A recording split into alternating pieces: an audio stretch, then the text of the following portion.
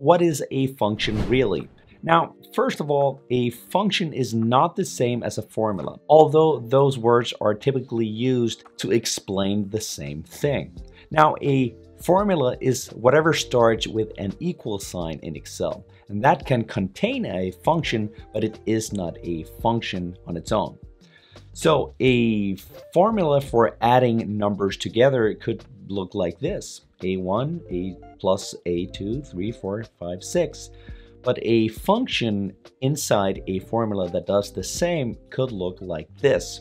Now notice the range here, and a range is simply a bunch of cells grouped together so they're adjacent to each other. Now this is an easier way of going about adding these cells together, and you can't do that with a formula on its own. Now a function has a syntax, and that's the structure of the function. Now most of them are pretty easy. So an equal sign, that's not a part of the syntax, that's just to get it started with a formula, and then a function name, an open parenthesis, an argument, and a close parenthesis. Now this is called the syntax: the name, the parenthesis, and the stuff that goes into the actual function, and that's the argument. Now an argument can be a cell, and it can be a range, which is just another word for a group of adjacent cells. It could also be true or false, or 1 or 0, or text, or something else, but typically it's a cell or a range, at least here with the simple beginner functions. Now let's start with the sum function, the most popular and used function in the world, in Excel at least. So let's write the syntax for the sum function. So the argument of the sum function is typically a range of cells.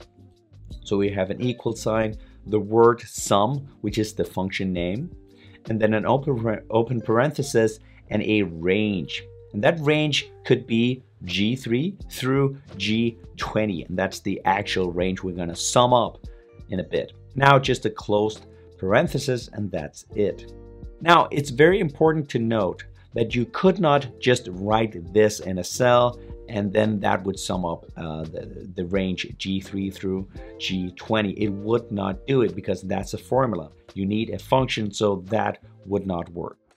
So to sum up some cells, and let's just sum up all the total prices over here, write equal and the function name, which is sum, open parenthesis, and then select all the cells you want to sum up, G3 through G20, close parenthesis, and hit enter.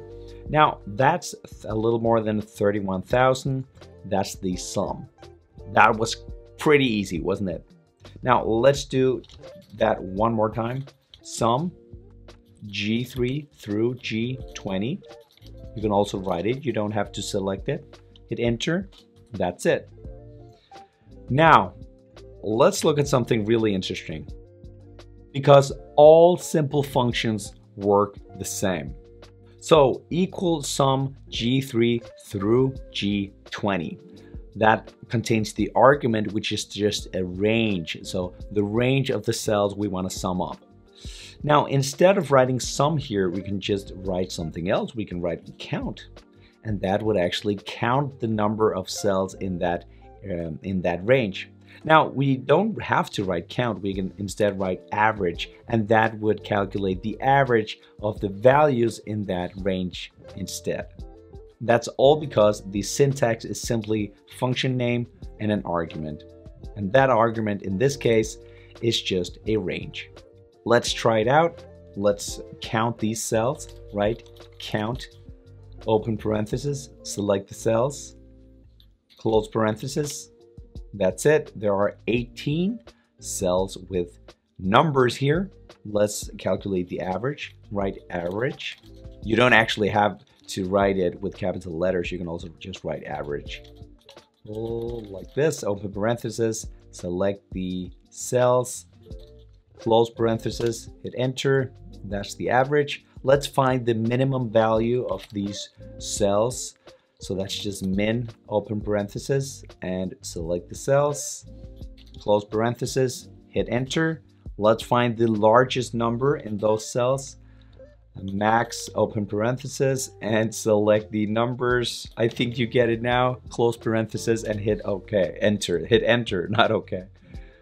And that's actually it. That's how you find all these key numbers for this data set in just a few seconds by using functions. And all simple functions work this way, or at least most simple functions work this way. So that's why you can calculate all these specific numbers very easily with functions. Thanks for watching.